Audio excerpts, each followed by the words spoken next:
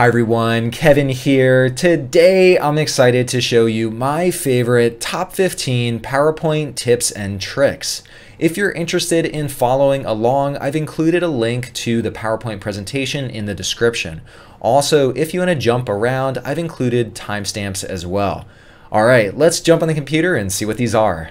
For tip and trick number 1, we are going to look at the morph and the enhanced morph transition. So what does it mean to morph? Well, let's take an example so we could see how this works. To apply a morph, first off, we need to duplicate the current slide. I'm going to go up to slide 1 in the slide sorter. I'm going to right click on it and then I'm going to go down to duplicate.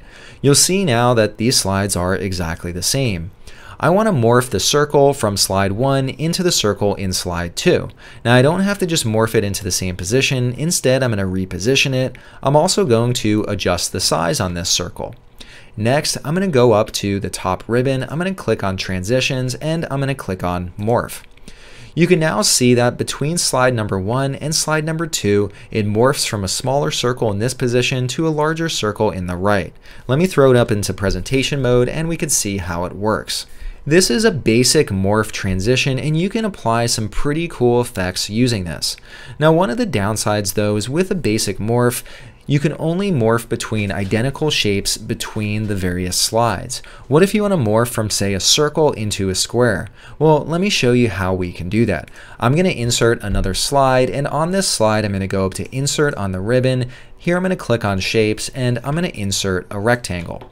Now, I want this circle to morph into this rectangle. How do we do this? Well, first off, on slide 3, let's click on the slide and then go up to Transitions. Once again, I'm going to click on Morph. But right now we see that when I run the basic morph, I'll throw it in the presentation mode. There I get my bigger circle, and there it simply fades in and out to the rectangle. How do we get the circle to morph into a rectangle? Well, we need to ensure that both the rectangle and the circle share the same name. To make sure that they share the same name, let's click on the rectangle, then click on Home on the ribbon, and we're going to go over to the Selection pane. I'm going to click on Select and then click on Selection pane. Within the selection pane, I see that my rectangle simply has a name rectangle 3. I'm going to change this name and we need to insert exclamation marks. I'm going to insert 2 exclamation marks and then I'm going to type in morph.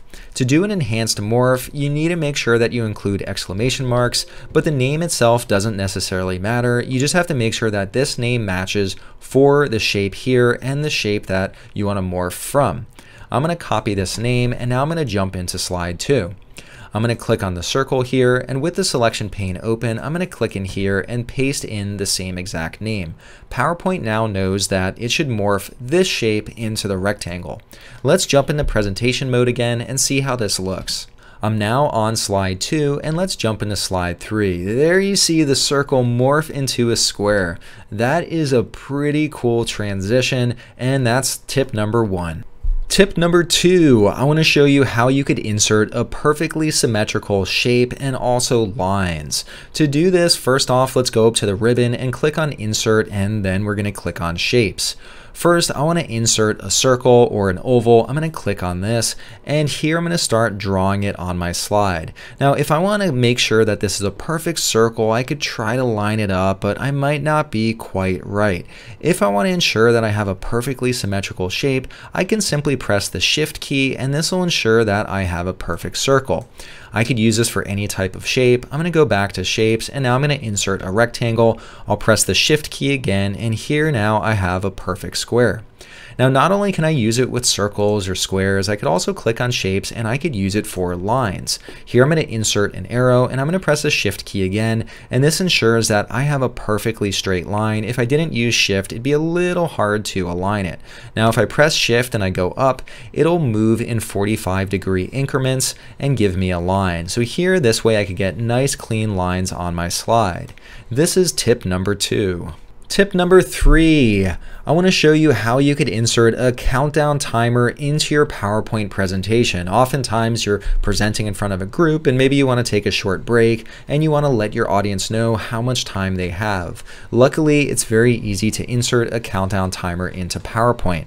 Within PowerPoint, go up to the ribbon and click on Insert, and then we're going to go over to the Add-ins section and we're going to click on Get Add-ins. Within the Office Add-ins prompt, let's click on Search, and we're going going to type in timer and then search. This shows you a number of different timers that you can insert into your PowerPoint presentation. I personally like the break time timer. I'm going to click on add for that. Next, it'll ask me to agree to the license terms and privacy policy. I'm going to click on continue. Next, this inserts a countdown timer into my slide. I could position it however I want it to appear.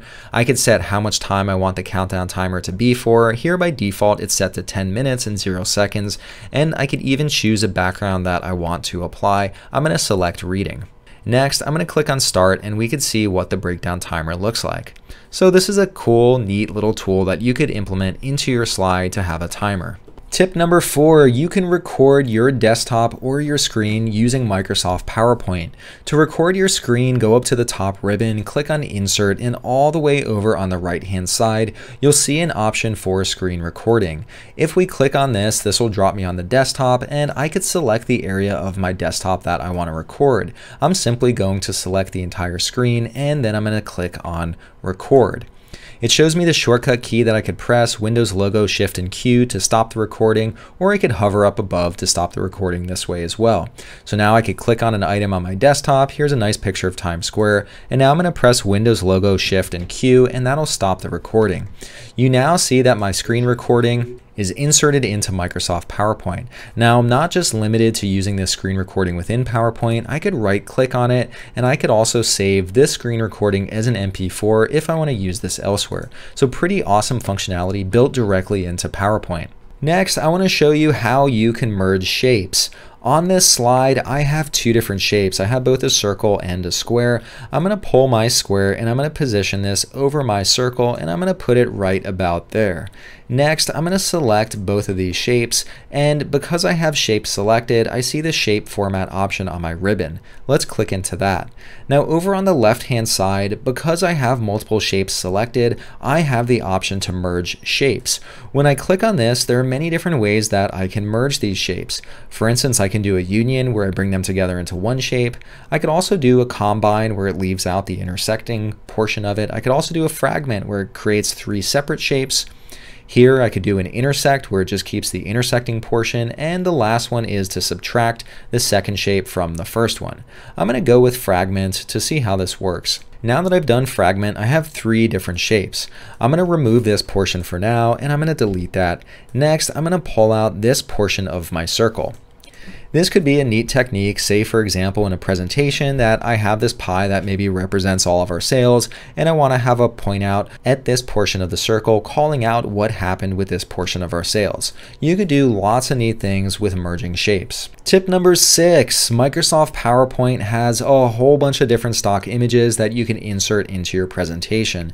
To insert stock images, simply go up to the top ribbon, click on Insert, and then click on Pictures, and then within Pictures there's an option for stock images.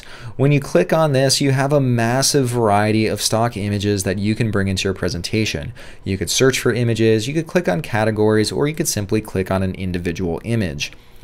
Along with clicking on an image, you could also insert icons, cut out people, stickers, and illustrations. I'm satisfied with my selection. I'll go ahead and insert this. Here you see a very high resolution photo is inserted onto my slide. Tip number 7, did you know that you can remove the background from a photo? Here I have a beautiful picture of a hot air balloon and I want to remove the background sky. I'm going to select the photo and I have the picture format option on the ribbon. When I click on that, over on the left hand side, I have the option to remove the background. I'm going to click on that. This now does its best job at removing all of the background, but I see that it hasn't quite removed everything. If I go up to the ribbon, I could click on Mark Areas to Remove, and then I could highlight the section of the image that I want it to remove. Here I'll click over here and that removes that background as well. Now you can see there's a little bit of background left behind the bucket of the hot air balloon, so I'm just going to click in there to remove that as well. Once I'm satisfied with all of the results, I can click on Keep Changes, and that's now removed the background from my hot air balloon. Tip number 8, I want to show how you could align objects on your slide like a pro. To align these objects, first off, let's highlight all of these squares. Once we have them highlighted, let's go up to the top ribbon and click on Shape Format. Over on the right-hand side, we have the option to align. I'm going to click on Align, and first off, I want to top align all of these shapes. Let's click on that first. Now I see all of the items are top aligned. I'm going to click on Align again, and I want to distribute horizontally to remove these big gaps between the items. And here now you can see that they're all top aligned and the spacing between each item is identical. This now looks very nice, and I was able to effectively align my objects. Tip number 9, I want to show you how you could use the selection pane and work more effectively with layers. You see that I have 3 different circles on my slide. I have a blue circle at the bottom layer, then a red circle in the middle layer, and my yellow circle is on the top layer. To move these different items between layers, you could simply right click on them and you could send it all the way to the back, or you could simply send it 1 layer back. Now this could take time, especially if you want to modify lots of different items on lots of different layers. To work with this more effectively, let's go to the Home tab on the ribbon, and then over on the right-hand side, click on Select. Within the selection menu, there's an option called Selection Pane. Let's click on that. This opens up the selection pane, and I see all of the different objects that I have on this slide. For instance, if I click on Oval 5, it turns out that's the yellow circle.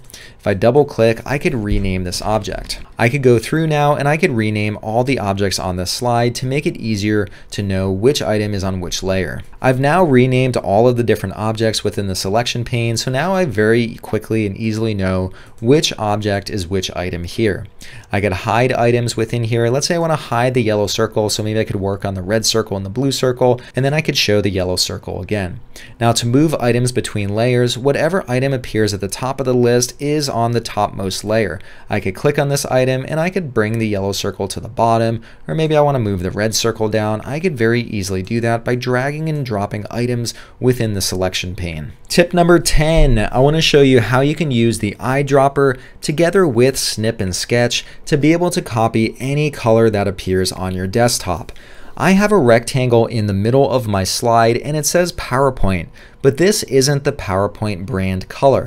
I see the brand color up here on the top app bar. How do I get this color into the rectangle? Well, first we're going to use the Snip and Sketch tool. This comes with Windows 10. To launch Snip and Sketch, we're going to press the Windows logo key together with Shift and S at the same time. This launches the Snip and Sketch tool, and I'm going to go up here and select a rectangular snip. Now I'm going to draw a rectangle around the top app color. I see now that this color is on my clipboard. Next, I'm going to click into PowerPoint and I'm going to press Ctrl V to paste this onto my slide. This pastes the app color onto my slide. Next, I want to take this color and get it into my rectangle. I'm going to click on the rectangle and go up to the top bar to Shape Format. Within Shape Format, I'm going to click on Shape Fill, go down to the eyedropper tool, and I'm going to select the color from this rectangle. This now applies the same exact color from the top bar to this rectangle. Tip number 11, I want to show you how you can copy objects using the Control key. I have a rectangle on the slide and I currently have it selected. If I press the Control key and then click on the object and drag it over, this will give me a copy of the object. I could also select multiple items, so here I could highlight both items and I could press Control and then drag down, and that'll give me 2 copies of the item. I could also select all 4 of these, press Control, and now I have a whole bunch of copies of the original rectangle. Tip number 12, did you know that you can narrate PowerPoint slides together with your voice and also video? To narrate a slide, let's go up to Slideshow on the top ribbon, and then there's an option to record a slideshow. We could record from the current slide or from the beginning. I'm going to click on Record from Current Slide. This opens up the record interface. I could click on Record. I could also go through and I could annotate my screen. Let's click on Record to see how this works. I'm going to click on Record. I see a countdown message, and hey, we are on the air. Here I'm going to annotate the slide. Maybe I'll insert a different color, and this sounds great. Once I'm all done, I'm going to click on the stop button on top. Next, I'm going to click on the X in the top right hand corner, and now this inserts my video and my annotation on the slide. If I jump into presentation mode, you'll see the slide come up with my annotations and the video will play. And hey, we are Number 13, when you're presenting in Microsoft PowerPoint, there are all sorts of shortcut keys that you could use in presentation mode. First off, let's jump into presentation mode. If you press the F1 key, this will show you all of the different shortcuts that you can use when you're presenting in PowerPoint. There are quite a few different shortcut keys here. You could take a look through these and see which ones will be the most valuable to you. For instance, a few of the things I could do, if I press B, it'll change the slide to black. I could press W to change the slide to white. I could also press Control P and that'll bring up a pen tool, and I can then annotate the screen. I could even bring up a highlighter. I could bring up a laser pointer. There are all these different tools that I have while I'm presenting. Tip number 14, I want to show you how you could take a boring slide like this and make it a lot more exciting by using design ideas. To use design ideas, click on Home on the top ribbon, and then over on the far right hand side, you see an option for designer or design ideas. Let's click on this. This now shows me a whole bunch of design ideas on the right hand side. These are constantly evolving and they're constantly getting better. Now I'm going to click on this first one and let's see how this works. Here it formats my slide in a much more aesthetically pleasing way. Now one of the things that's really neat too, and I don't know if you noticed this, but here the text says who will read this, and here you see a picture of a book. I don't think anyone will. The word think is in there, and I see a little cloud that typically goes along with thinking. And then please stop reading, and you see a stack of books. So all of these icons are chosen based on what the text is. So it's in a very smart way identifying what type of content should show up.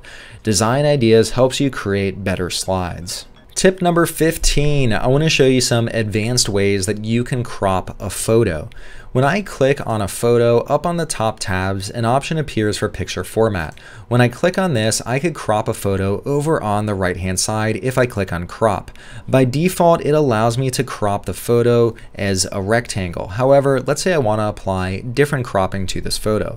I could click on this drop down, and maybe I want to first off crop to an aspect ratio. I could crop it to 1:1.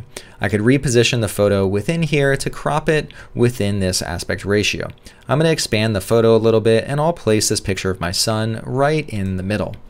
Next, I could go up to the crop tool, and now I could crop to a shape. I'm going to go in and I'm going to crop this to a circle. Now you see some pretty creative cropping where I've cropped my son to be in this perfect circle here. All right, that was a quick look at 15 of my favorite tips and tricks in Microsoft PowerPoint. In the comments down below, let me know if there are others that you use that you would recommend that others take a look at, or also let me know if any of these tips and tricks are ones that you personally use. If you enjoyed this video, please give it a thumbs up. If you want to see more videos like this in the future, make sure to hit that subscribe button. Lastly, if you want to see me cover any other topics in the future, leave a note down below and I'll add it to my list of videos to create. Alright, that's all I had for you today. I hope you enjoyed, and I hope to see you next time. Bye.